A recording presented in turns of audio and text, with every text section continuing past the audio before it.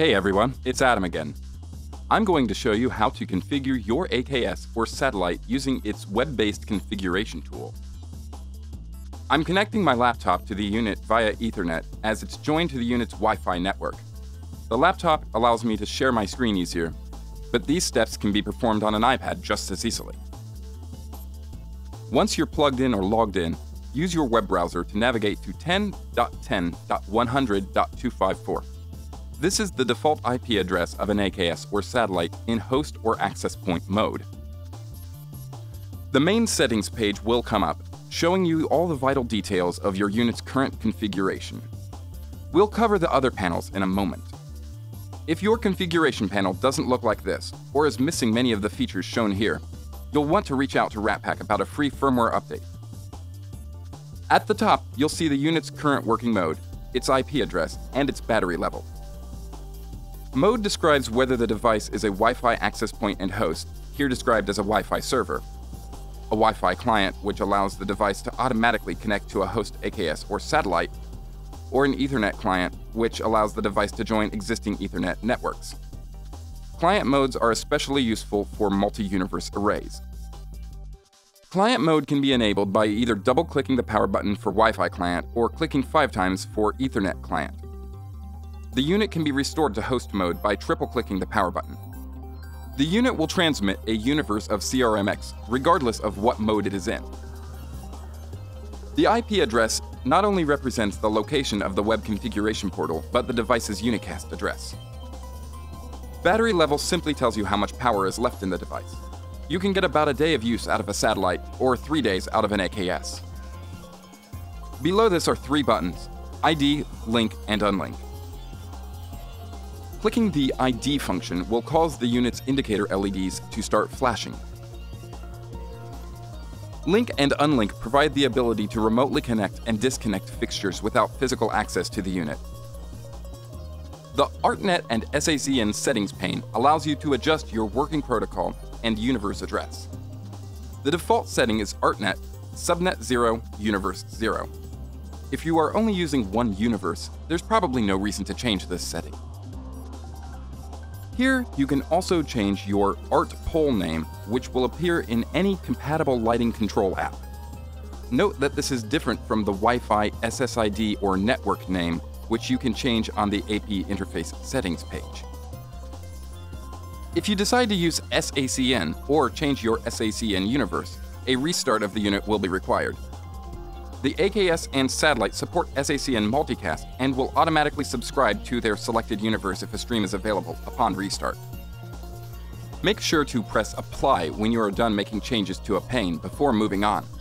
You will only need to restart the unit once for any settings that require it to take effect. Moving downward are the CRMX output power and color ID settings. The CRMX output power adjusts the strength of the lumen radio transmitter on the AKS and Satellite. Although it's tempting to do so, setting the power level higher than necessary can cause interference issues for other devices and even drain your unit's battery more quickly. The color ID setting adjusts the internal RGB LED on the satellite. This color ID is reflected in all compatible TMO2-based products such as the Ratpac Antenna 2 and Lumen Radio Moonlight. Last on the main settings page is the Gaffers window. The Gaffers window allows a range of DMX channels to be controlled by a separate console or device in ARTNet mode.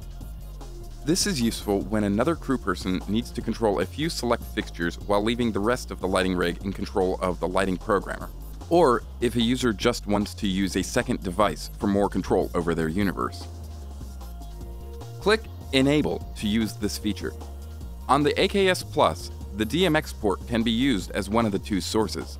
Click Use XLR to use a local DMX signal, if available, as the source for the window. Click XLR as main if you want to use the local DMX as a primary signal. Choose the ARTNet universe of the second source and confirm its settings, then select your channel range. When this feature is enabled, any changes to your primary source within this channel range will be ignored and replaced with the channels from your second source. Next, we'll go to the AP interface settings page. Here, you can configure your Wi-Fi, IP, and network settings. AP, or host mode, is the default mode on the AKS and Satellite. Enable it by triple-clicking the power button. You can set the SSID or Wi-Fi network name here, as well as configure its wireless mode and channel. Frequency auto-select is not recommended as it disables some of the CRMX integration features. For best results, always choose channel 1, 6, or 11 as these will minimize crosstalk and interference with other 2.4 GHz Wi-Fi networks. The default on the AKS and Satellite is channel 1.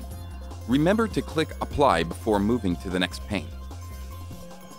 Down here are your IP address settings.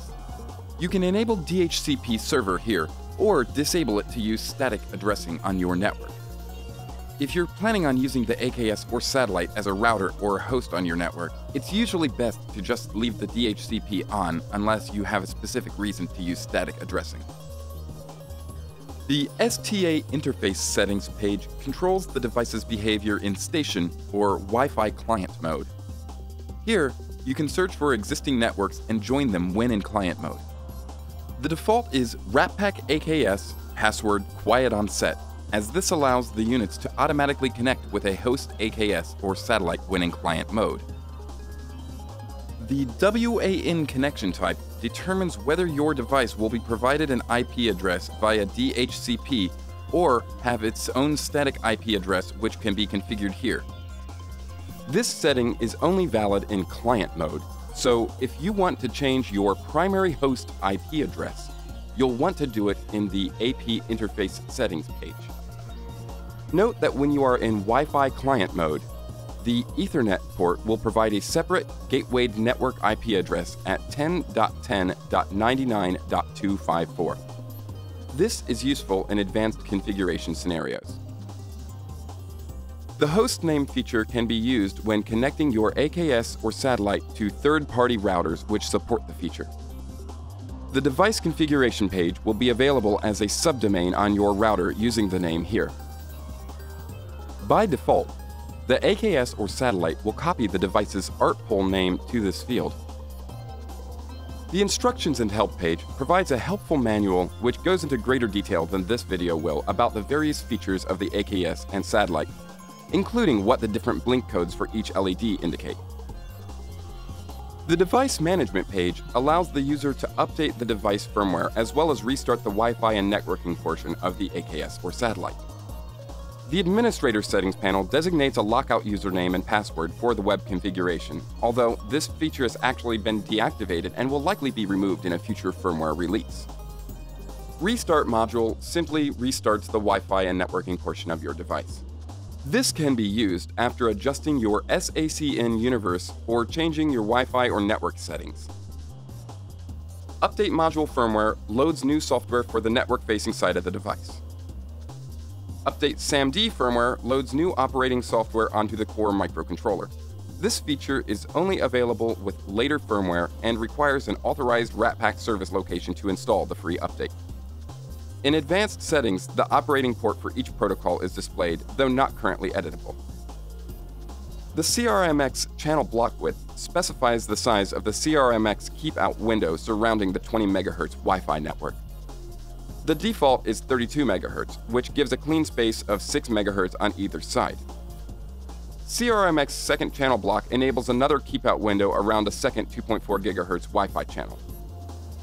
This is sometimes useful in the rare cases where the AKS or Satellite's CRMX signal is interfering with on-set Wi-Fi networks. It's best to leave this feature off as it can reduce CRMX range. Lower the channel block keep-out window bandwidth to 26 MHz if you do enable this feature. That's all for this video. Next time, I'll show you the new Ratpac constellation system and multi-universe configuration.